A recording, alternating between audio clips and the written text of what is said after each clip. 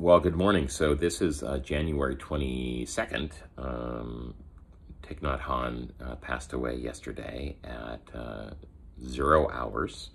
It took me a minute because it was the 21st here and he died on the 22nd. It took me several seconds to realize, oh yes, international dateline, so this isn't a hoax. Our friends in the future. Our friends in the future. Anyway, so this is January 22nd of 2022, and this is the second issue of Toilet Talk with Dina Lynn. And I'm wearing the same shirt as last time because it's my warm shirt, yes. When I'm on the toilet, I want to be very warm and comfortable. Yes, yes. So you're seeing us at our not so best, more or less first thing in the morning for both of us. Neither of us have any makeup on. Yeah, neither of us have any makeup on. I'm seeing myself for the first time in the camera. I'm like, oh, okay, this is how it is. So this may or may not be published as it is, but you know, I mean, I'm not afraid. You're not afraid. I'm not okay. afraid. Okay. Anyway, so we were having an interesting discussion, and I said, well, should I be recording this for Toilet Talk? And she says, well, why not? So. Dina Lynn, you want to take it away? Why not? So, yeah, so I brought up a post I shared yesterday. So let me get to it so I don't misquote myself, because there's nothing worse than misquoting myself. Okay, so what I wrote, and I am, for those who don't know, I'm a former Christian, so I'm familiar with Christianity's beliefs and tenets, and I kind of shed that whole thing by asking for truth at all costs and all of that. But I noticed yesterday, because one of my passions is having a new relationship with money, not as a thing, not as in dollar bills and coins, not as in the supposed gold that once or maybe still is in Fort Knox, I don't know, but it's not enough. Changing my relationship with money as a not just an energy, but an entity, and how that's changed my life. So I'm sort of an evangelist for that now. So before you go on, who is the, what's the name of the lady that wrote the book, Love Money, Money Loves You? Yes, I read actually two different books. Robin's sister recommended, Karen, hi Karen, recommended that I read a book called, I think it was Sacred Economics. The Soul of Money. The Soul of Money, that's it, yes. Our friend Eileen wrote Workman. Sacred Economics. Hi Eileen, wrote Sacred Economics. Don't worry, you both will be on Toilet Talk someday in the future as guest stars. We'll be interviewing you on a toilet somewhere close to you, yeah. Take the show on the road. But Charles Eisenstein also wrote a book by the same title, Sacred Economics. So this idea of money being something other than scarce, finite, hard to get, hard to keep, strive to earn it, and you're greedy if you get it, which is, you know, a horrible catch-22. These concepts were already in me. And I'd read a book called Getting Out of Debt Joyfully, which was a different approach to money. So I was ripe for a book written by Sarah McCrum called Love Money, Money Loves You. And it's a provocative title because the idea, well, Yeshua, his real name, supposedly said the love of money, money is the root of all evil, even though it's the love of money is the root of many evils. And clearly, money, like anything, I mean, what's the phrase that our beloved shamanic mentor Larry, hi Larry, said to it, anything can be either a toxin or a medicine or a toxin, depending on dosage.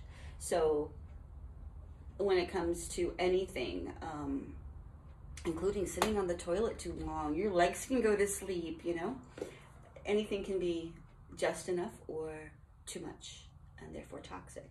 Anyway, God, preamble.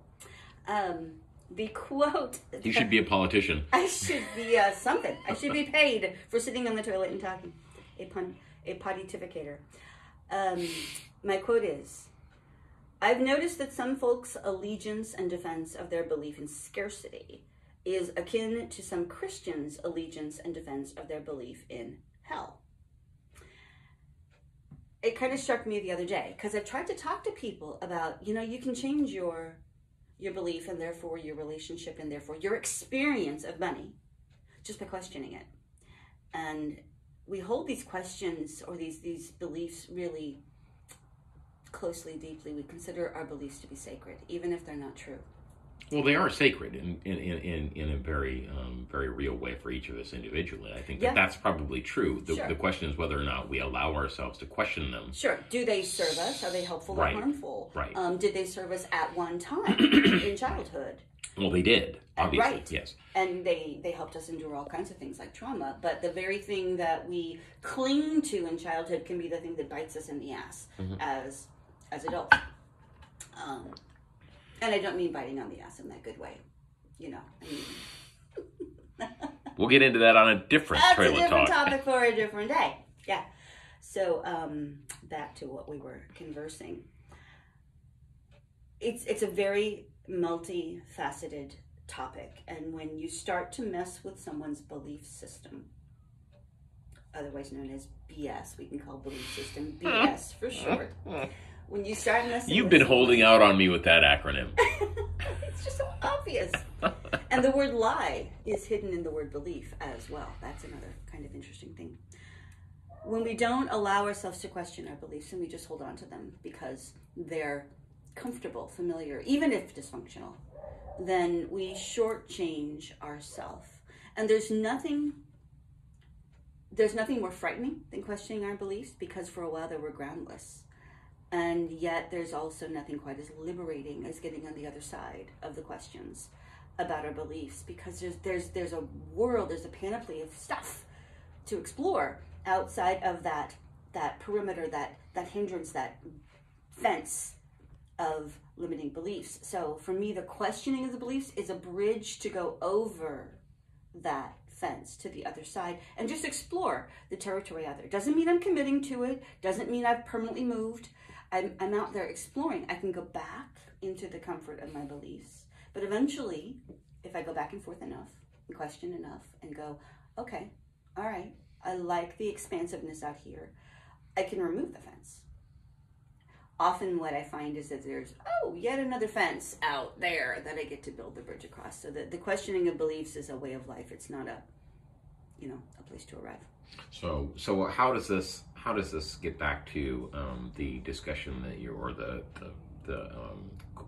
quote that you just did on Facebook about the beliefs around money, specifically, and how that has created a really, really limiting set of fences of beliefs around our ability to live together in harmony on the earth, in our communities, individually, between one another. Sure. I mean, what are we talking about here? So if we believe, as we've been told, and we're told all the time, overtly, covertly, intentionally, indirectly, that what we need to live is limited, scarce, hard to get, hard to keep. In this case, you're talking about money, or the Money energy in of money, particular, but in particular, yes. Mm-hmm. Right. If we believe that, if we buy into that, then that's our experience. Mm-hmm. We will experience what we believe. And then we're pitted against each other because there's this thing that's limited that we both need to survive, to thrive, to live. I'm looking at him and Look at the camera. So Look at the camera. Yeah. Then we're in a state of competition because it's you or me. One of us is going to get the thing that we need in order to survive. And I like to think of that in terms of oxygen or health. Oxygen, we could say, well, we're polluting everything, so oxygen is becoming scarce. I don't know where it's going. I'm not a chemist. I don't think it's leaving our atmosphere. I don't think Mars is now sucking out all of our oxygen or our water. I think we still had everything we used to have. We just need to take better care of what we've been given. That's important. We need to be good stewards of everything. Well, there is a case, actually, for the dissipation of our atmosphere into space over time, but it's exceptionally slow. So, okay. But he's the smart guy. I'm the potty-pontificator. He's the philosopher. I think part of where you're going with this, if I'm not mistaken, is that there are different kinds of competition. There is toxic competition, and then there's cooperative competition. Sorry, I'm having this OS thing, and this is my therapy. Sitting like this for a long period of time is my therapy.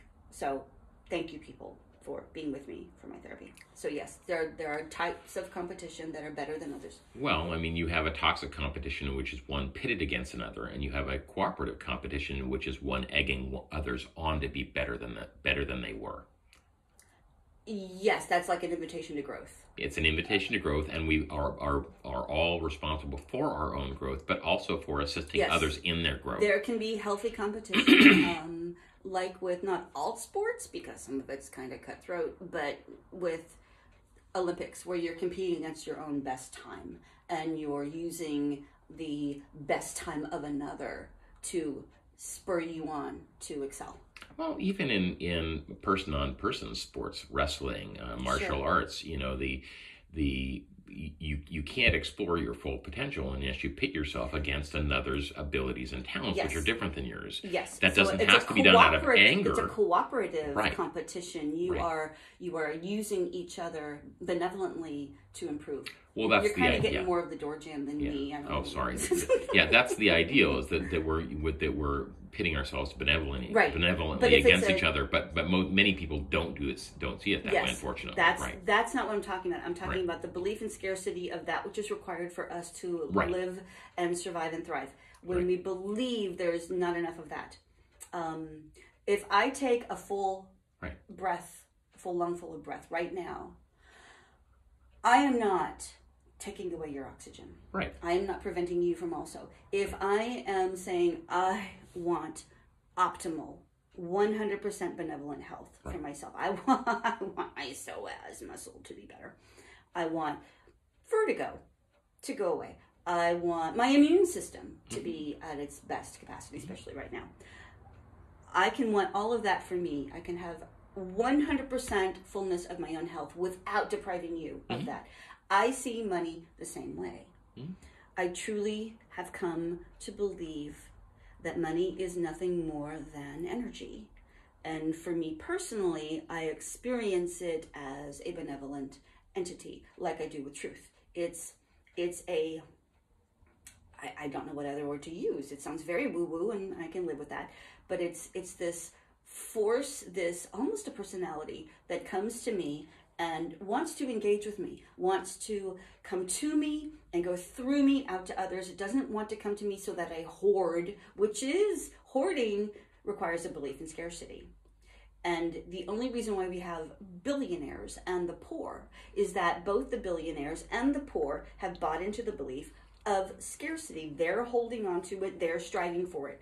And it's meant to flow. It's meant to be, it'd be like if some of the cells of my body hoarded all of the blood instead of letting the blood and the oxygen in the blood move throughout the body. The body has to cooperate. It can't, my cells can't compete with each other. And in fact, when we do have cells that go rogue and get independent and compete against for themselves rather than for the benevolence of the whole body, we call that cancer. So if you were going to go back to your analogy of breathing, then the rich would be those who feel completely within their right to breathe as deeply as they can, that the atmosphere is theirs to do with what they will, and nobody has the right to tell them how to go about breathing. Where the poor would be sitting there worried about how many toxins they're taking in, whether or not they can afford to breathe, how much air is left, that there isn't enough, and they would be taking short, tiny little breaths, trying to conserve it as much as possible. Oh, and I just had a flash vision of the people who've been using that very argument for why they don't want to mask during COVID. Like, don't take away my breath. And that's a little different of an issue, but just so anyone knows, I wear a mask when I go into the store, not when I'm walking around outside, because I don't want to limit my actual need for breathing, but I also do want to protect others, because I don't want to be one of those rogue cancerous cells that says, to hell with all the rest of you, I'm going to do what I want. Because there's no such thing as personal liberty without collective responsibility, personal rights without collective. We are individual and collective at once. And that's part of the whole thing here, because this belief in scarcity is rooted in a deeper belief, which is that of separation. Mm-hmm. We believe we are fragmented, alone, isolated, separated from the rest of everything, including whatever you want to call the divine, source, presence, Shahi, it doesn't care what you call it, but especially here in the U.S. Yes. Yeah, this doesn't necessarily apply as much to some other countries and regions in the world. Well, the West is known for hyper individualism, yes, without recognizing our collective connection, and in the East, they prize collective connection to the detriment often of the individual. And what we really need both is to somewhere kind of balance, in between, yeah. You know, so that we have the harmony, what we call in shamanic circles, or at least Peruvian shamanic circles, Aini, which is living in right relationship, reciprocity, right relationship with everything. And that means everything within me, working within the cohesiveness of the me that is the me, and in union within partnership, and in union community, and on the planet, and then whatever our planet is to the rest of the universe. It's fractals in both directions. And boy, do we get broadly all around this topic. Right before we started recording, we were talking about the big they, the nebulous they, like the ones that are in control of the yes, economy, the ones that are in control of the wars, the ones that are in control of Fed, society. The Illuminati, them, the billionaires, those, the ones that control, and here we are, the poor. Anybody who isn't you or us is them. And that puts us into a state of victimhood, like we're just a bunch of little minions, cogs in a wheel, at the mercy of the they. And they is just us. It's in fact, I've come to believe that there's no boogeyman really, there's no enemy really, except for our own unresolved shadows that we project outward, out there. We do that unconsciously so we can see it, but if we don't see it and recognize it out there, we nail it out there onto something that we call the boogeyman. I mean, right. Well, and the habit is for us to create these divisions, it seems, so that we feel more comfortable about our own limitations. We, like you said, we remain in victimhood. Yeah. And so if we can blame somebody else for all of the problems that we're up against, whether it's the scarcity of money or the issues over the environment and potential, human-made or human-contributed global warming, or the extinction of species, or the death of individuals, then it becomes easier for us to live with ourselves as the, in quotes, good guys. We're helpless. We can't do anything about all of that. But why? Why do we want the victimhood? Why are we sucked into powerlessness? What's the secondary gain? What are we getting off on there? Well, I mean, that's a good question. What is the secondary gain? We can turn it on you occasionally. Oh well, I see. Well, I'm just trying to be the good cameraman, and I mean, this is supposed to be Toilet Talk with Dina Lynn, not Toilet Talk with Robin Wenger, which was the last one where I pretty much took the stage. It wasn't Toilet Talk with Dina Lynn. It was stool talk with Robin Wenger. This is Wait a minute. We don't want to go into stool talk and toilet talk and say that sounds really wrong. There are many stools here. I've got a stool here, and he's sitting on a stool. And well, that wasn't exactly the kind of stool I was referring to. I'm trying to clean it up. That's where enterprises and toilet paper, converge. They both wipe out Klingons. Oh God. That's an old joke. God, that's old. I'm really disappointed that your dad didn't teach you that one. My father was a Trekkie, so was my partner. So no, I was not a Trekkie. I still am a Trekkie. He still is. Okay, so what were we anyway, back to what we're talking about. What is the secondary gain? Oh yeah, so we okay. You, me, him, everybody out there has a shadow, and the shadow is often feared. Anything in the dark that we don't understand, that we don't see, that we don't comprehend, we we think of as evil. We get scared in the dark. The far side of the moon, who knows what's over there, right? But it's not evil, it's just, we just don't see it. Well, China knows. They have a rover over there. Sorry. Okay. All right, so send your dog to the moon, and he will report back. Exactly. Yeah, rover. Sheesh. What the heck was I talking about? I know I had something. Shadow, dark side. We don't know what's over there. Yes. So, yeah, I'm also an evangelist for shadow work because it's and it's very connected to this whole way I see money too.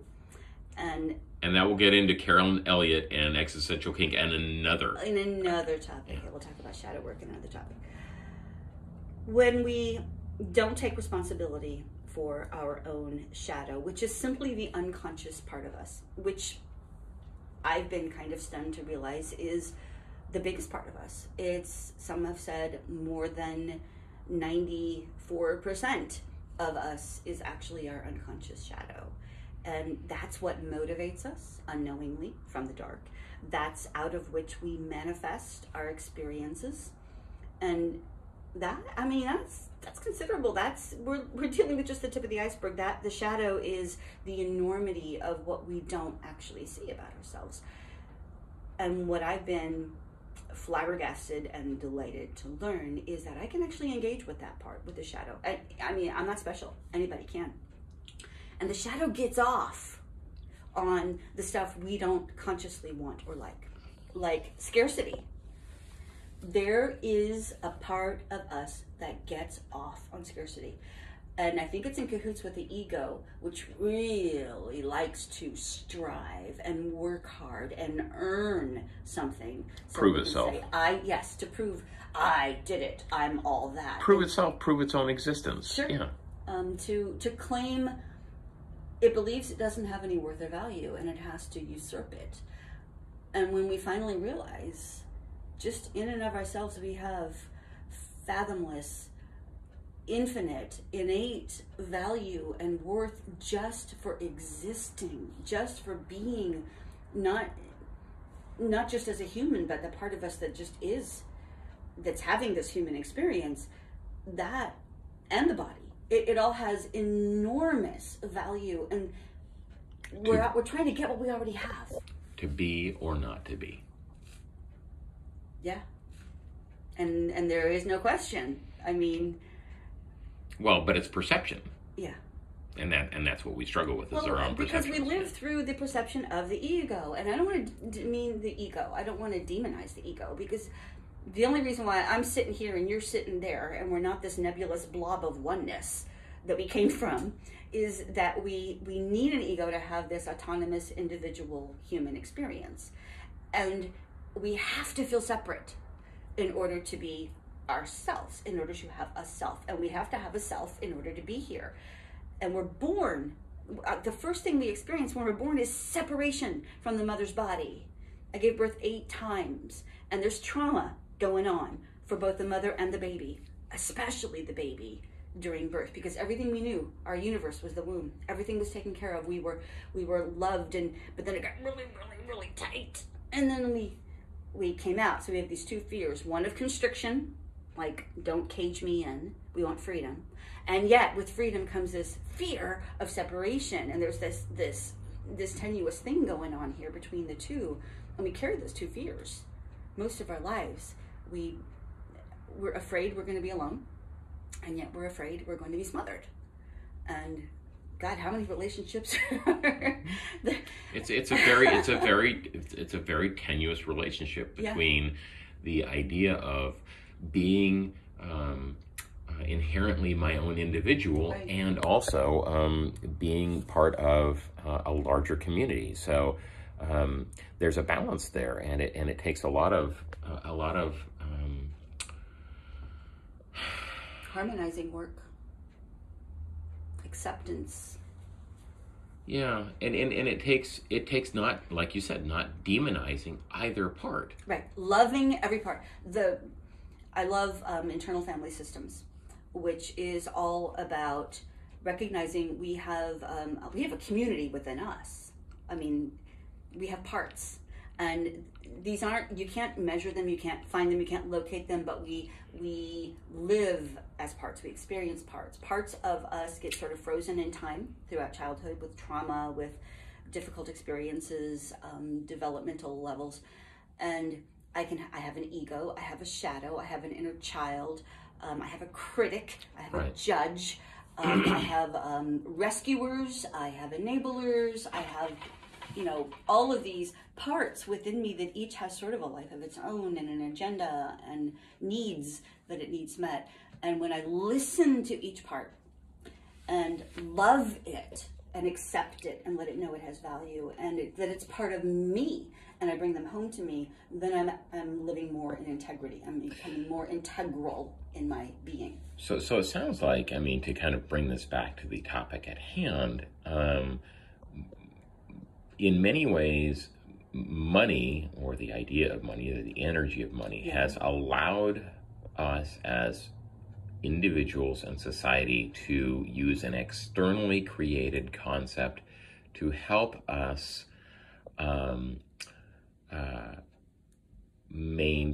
to help us develop and maintain and grow our sense of self and independence. It is that grasp for the item that's out there that allows us to maintain our independence, our sense of self, but also holds us back from, because of the sense of scarcity of losing oneself, and also the sense of scarcity of losing this resource, which allows us to define ourself, then prevents us from really seeing that the sharing of that helps us. Yeah. See, that's the point. That's where we lose the sense of community, when we're thinking only about me, mine, I need to have, I don't have enough, I need to get, I need to achieve, I need to acquire, and hoard, because if I lose it, I lose it. Sense of losing oneself and the sense of scarcity. The fear of losing these artificial things that I think make me. Once I realize I have everything I need, and I'm here to overflow and share that exchange, and but I have everything I need, and yet I'm part of this whole. So there's something, not that I'm lacking or missing, but something that is enhanced by you, something you bring out of me. It's inspiration. Yes, we inspire, we cross-pollinate. So money is an agreed upon exchange of value. It's a marker by which we show each other this. I appreciate. Think about money. Money, you put it in the bank, it appreciates. Money, we show appreciation with money by saying, I love that thing you made. Here, let me show you the value of it. Here, take my token of appreciation. And then you let me have your thing because you're excited that I love your thing and you want me to have it. I make art. And I fall in love with my art. And I cry a little bit when I sell it. There's a piece I just finished making. You can see it on Facebook. It's a tea card. It's lovely. Hi, Vicky. She's the one who's buying it.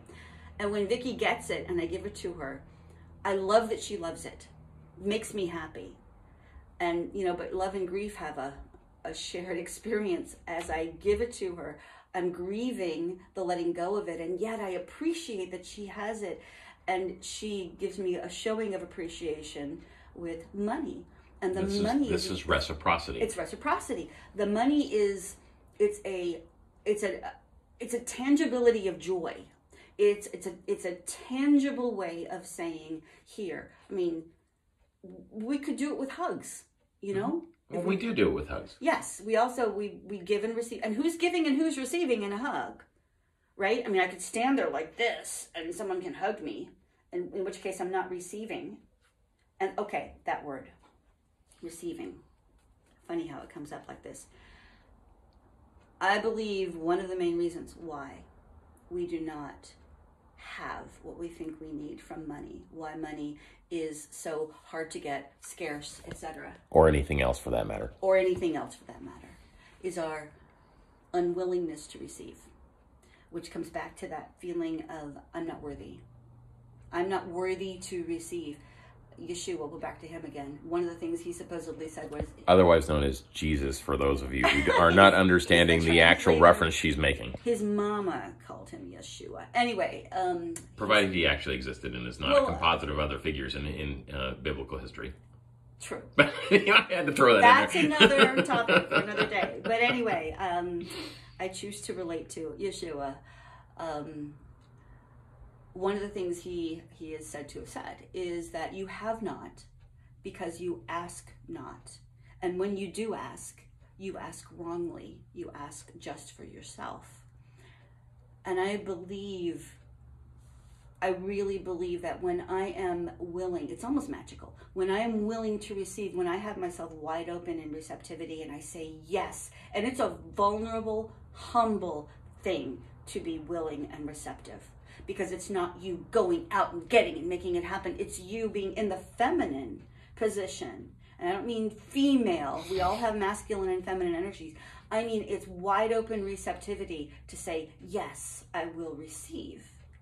And that's a vulnerable position to be in, and we tend to armor ourselves up and not want to go there. Well, it's vulnerable because what you're essentially doing is extending trust, Yes. saying, okay, I'm willing to receive, and there may be a desire to receive underneath, and yet that desire may not be met. So Sure. the willingness to receive is Or not we've been hurt not before yes when we were open before. We were willing to receive and we were injured. Yeah, it's not always met with what with our expectation Right. of wanting. Right. So willingness to receive, vulnerability is a state of being, not an expectation to be filled. Or how and when To be we're filled. filled. Right. It's when I have a relationship with the universe, and so I will, and money is a part of that. There's just so many parts. Right. And it's all, to me, the divine. It all wants to relate to me, and I'm part of it. It's not like I'm the separate thing. A drop of the ocean is not separate from the ocean, but neither is it the entirety of the ocean in the drop. But it's nothing else but the ocean. So I see myself and everything the same way. All is God, Godding is another way of putting it. So when I'm relating to the universe and I have a specific need, I'm ready and willing to receive all of the provision of love, of money, of creativity, of relationship, of healing, of everything, and I open myself wide up to that. I'm not dictating how it shows up or when or what in what form. I recognize the universe has endless ability and ultimate resources from source to send it to me. My job is to stay willingly open, and I also like to give thanks. So I will ask for a thing or something better. Like, I want X amount of dollars or something better. Because what I really want is the fulfillment of my needs and my desires being met. We're creators in human form. We're part of creation, and we are meant to be creators. So we get to engage and ask for inspiration and then take inspired action. We're meant to be not just sitting here, I made the request and now I'm just going to sit here. But it takes an openness to both give and receive. Yes. It takes the willingness Yes. to both give and receive, the reciprocity, and I think that's the thing, is that it's not just about opening yourself up to having your expectations fulfilled, but rather being open to the idea that what we're doing is working within the flow of life. Yeah, the we flow get to of energy. participate and dance And when one person wins, everybody wins. Yes. And when everybody wins, Yes. one person wins. But it's not about winning as in, oh, I won everything and you got nothing. No, that's it's not about win-win. it. It's It's got to win-win. be win-win. Yes, exactly. And the more I come into my own empowerment and autonomy and individuation and seeing myself as valuable, the more that happens to me. At the same time, I recognize, oh wait, I'm part of all of that. I'm part of everyone. Everyone and everything is interconnected. And it just intrinsically, inexplicably, we can't disconnect. And so it's never about me, just me for me. It's always whatever good I get, I can't wait to tell people. I can't wait to share. Not, oh, let me give you out of what I have, which I can do. Yes, of course I can. But I want to teach other people or inspire other people to, you got me out of focus. I'm like sorry. leaning Sorry. over. I'm going to fall off the toilet trying to stay in the frame. Terrible cameraman. Terrible cameraman. Well, I have no screen on this side to look at you This through, is so. true. the more I want to inspire other people to recognize their own true self, their own true nature, their own empowerment. I don't want to teach people. I don't want to give people fish. I want to teach them to fish. This is the basic concept behind UBI, Universal Basic Income. Yeah. Is the idea that trickle down economics really doesn't actually work. Yep. That for an economy and a society to be healthy, all people need to be able to have their needs met, have some wants and desires at their fingertips. Yep.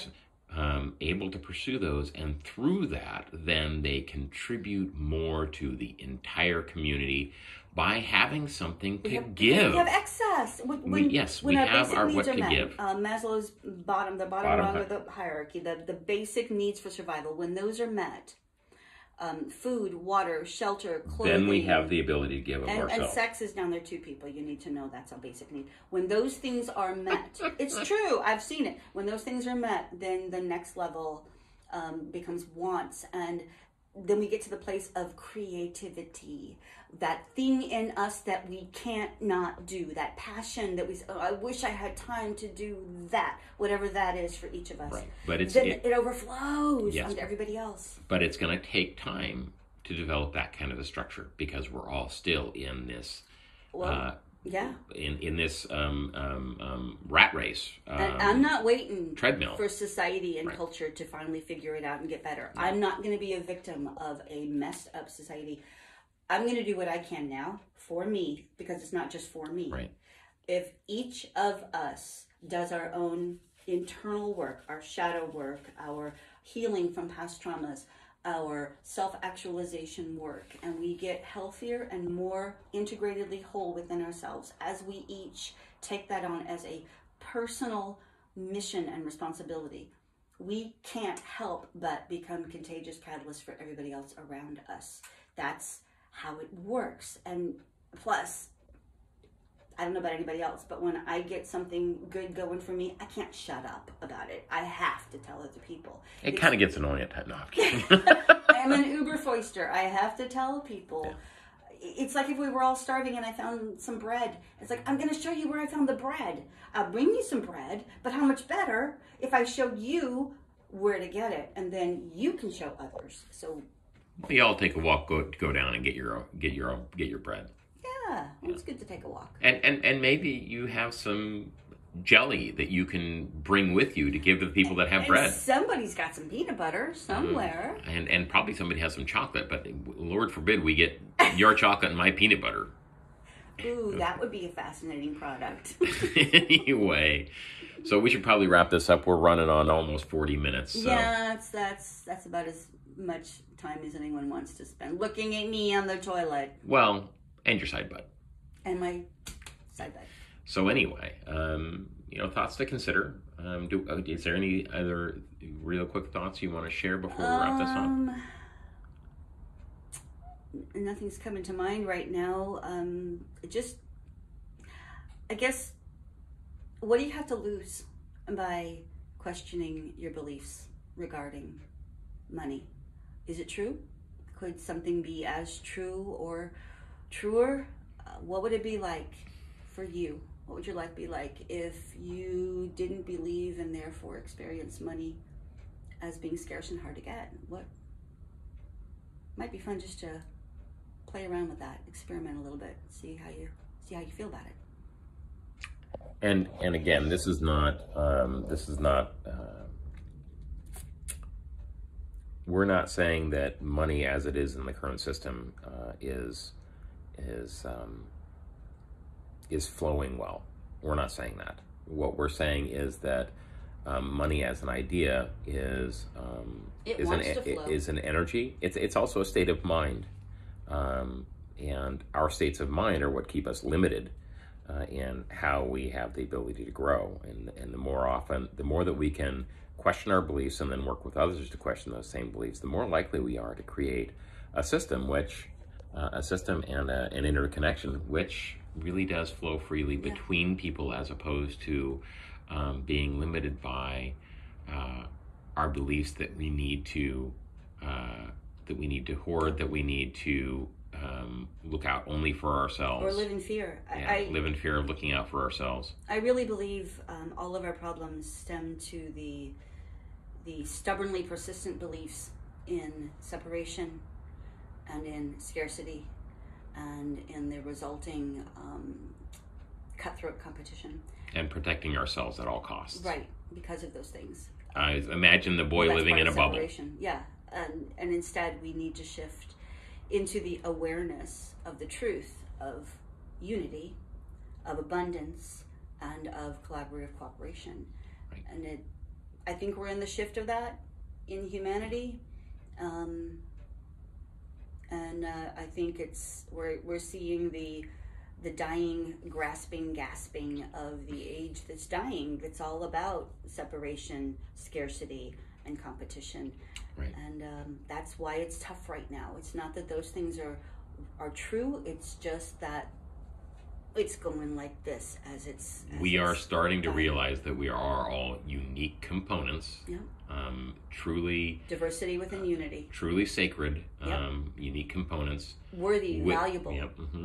But like you said, within a larger system that is reliant upon us to